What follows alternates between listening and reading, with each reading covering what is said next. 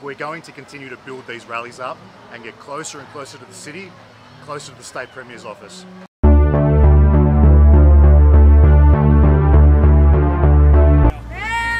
How did these immigrants, these African men, fighting aged men, how did they get here? Who signed off on it? We want names. If we don't get names, then we will hold you responsible, Premier. They're scared.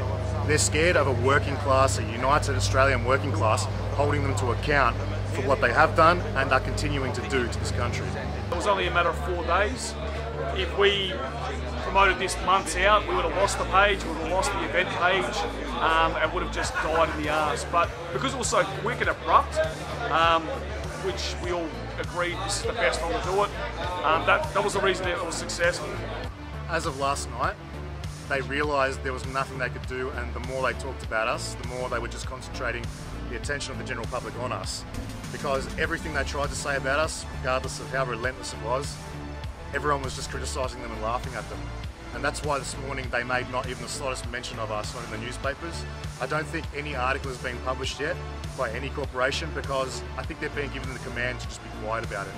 Because if they can't deter people from going, if people are going to go, their job is to try to kill us by silence, by not talking about it. Our forefathers built this country, they fought and died for this country on the beaches in Gallipoli and in the trenches in France and everywhere else, so we should have the right to be anywhere we like, and these people are trying to take that right away from us. It's bullshit. I am so proud to be amongst you all today. Absolutely rad. I can't believe how many of you actually come out today. Even with Melbourne's weather, as you would know, it's always going to rain, it's always going to be sunny, and to the people out there that have come down, take their time to stick it up this government scum, telling us what to do all the damn time, and trying to stomp us out.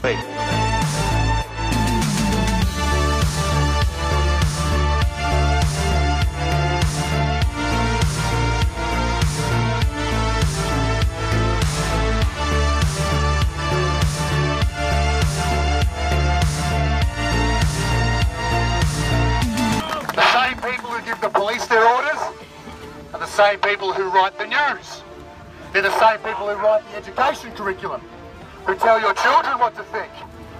The same people who force immigration onto our country, and then as soon as we start saying, hang on, what's going on with all this crime and terror? Shut up, you racist.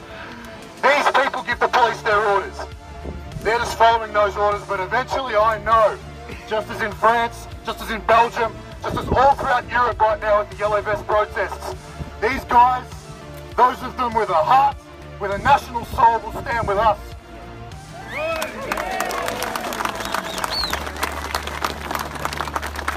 UPF 2.0.